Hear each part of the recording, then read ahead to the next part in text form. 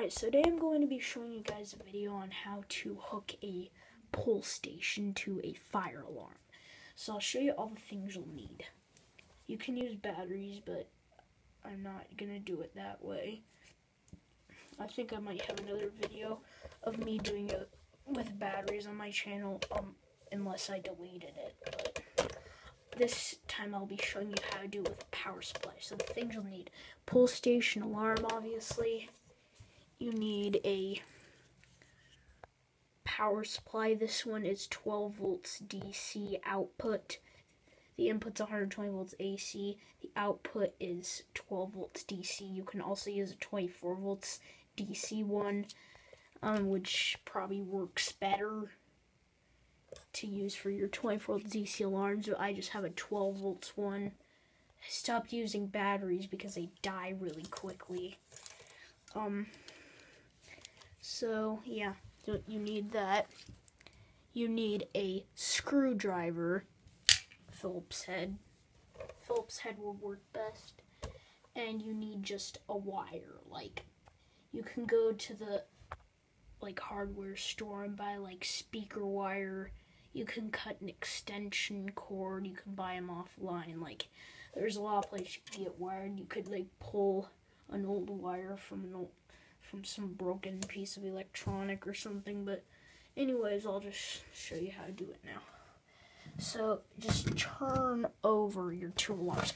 Oh, and by the way, do not, under any circumstance, have this power supply plugged in while you're wiring up. Do not, because it can end up blowing up your alarms and they can catch fire, and if you accidentally and make sure before you completely have it wired up and everything, make sure you have no exposed wire. Make sure none of these wires are out. So out of the fire alarm, because if something happens and you touch them, it will pretty much electrocute you basically. So enough talking, let's just get to this. So you want to take your wire thing, hook it into the positive on your pull station. Hook it into the positive side of your pull station. So if I just unscrew that, you want to just stick the wire, one of the sides of the wire in there, and then just screw it in till it's tight. Oh crap, I just unscrewed it.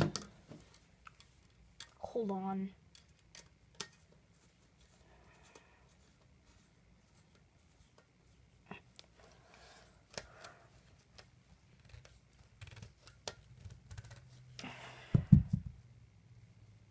Okay, that's tight. Alright. And then what you want to do is you want to take the other side of the wire and make sure I did that right. Okay, take the other side of your wire and stick it into the negative on your fire alarm. And then again, screw it in. And make sure it's tight. Again, don't have any exposed wire.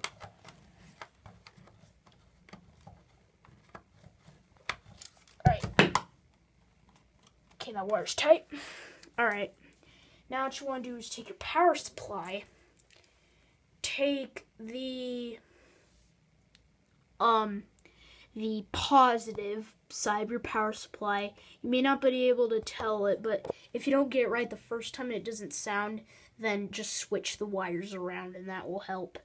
So you want to take the positive, hook it into the positive of the fire alarm. Now the wires that run through these power supplies are kind of crappy. I mean, they break really easily. The wires kind of break easily, and you have to wire strip them multiple times, and I'm sure eventually the power supply just will be down to a couple of inches of power supply left because the wires broke so much. then you'll just have to use batteries until you get another power supply and stuff. Okay, so once you got that in the negative of the power supply into the negative of your fire alarm, you want to do the same thing with the positive, like on your pull station. You want to take the positive wire of the power supply and hook it into the negative part of your power supply, and hook it into the negative of your pull station. And just screw it in. Just like so. Make sure that's tight. Okay, it's tight. Tight, tight, and tight. Okay.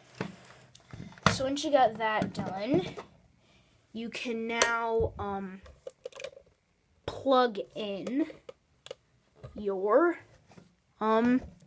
power supply.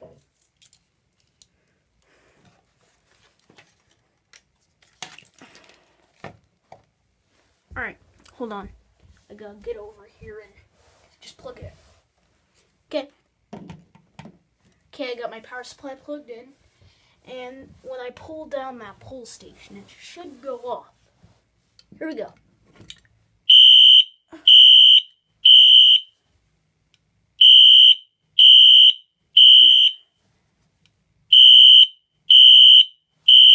Okay, it works.